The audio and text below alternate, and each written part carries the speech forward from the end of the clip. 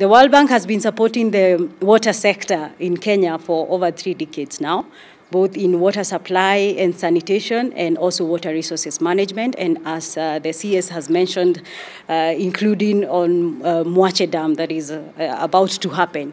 The coast region has particularly been one of the areas that the bank has been keen to support, because as you might know, the water sector in the coast region is special in the fact that there's a lot of sharing water resources. Mombasa does not have water of its own and has to share water from the other counties.